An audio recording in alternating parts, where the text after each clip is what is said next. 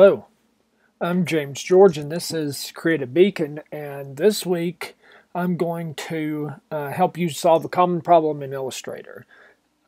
I don't know when they added this feature inside of Illustrator, but it's got to be in one of the recent versions because I've only noticed it just recently that this has been happening, and I couldn't figure out why. I looked through all the settings, I looked through all the preferences in Illustrator, and I couldn't figure out why this was doing this. It was driving me crazy.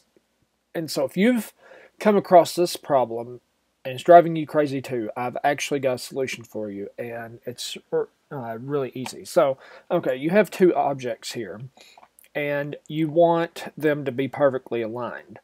The problem is, if you zoom in really close, you can see that these are not aligned. No matter what you do, they won't be aligned. You can't get them to be aligned. It won't work even if you try to align them both via the bottom. You know, if you try to nudge this, it goes down below it, and it will not work. And I could not figure out why it was doing this or how to solve the problem. And it, like I said, it was driving me bonkers, and I couldn't figure it out. Here's the solution, and I don't know why this is set to default, but it is, and nothing will align properly with it set. And if somebody could explain to me why they would do this, I would be glad to know, because it makes no sense. But if you've got two objects drawn on the screen and you want them to line up properly, then you go to Transform, this little link right here, click this, and there's a setting that's checked that says Align to Pixel Grid. And it says it helps to, let's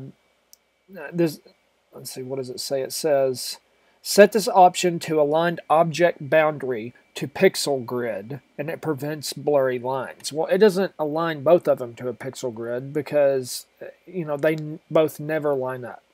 And so it doesn't work, and it's frustrating. You can tell by my voice I'm frustrated by this. This took me forever to figure out why. I had to go online and research this, and I flipped through every menu. It drove me bonkers.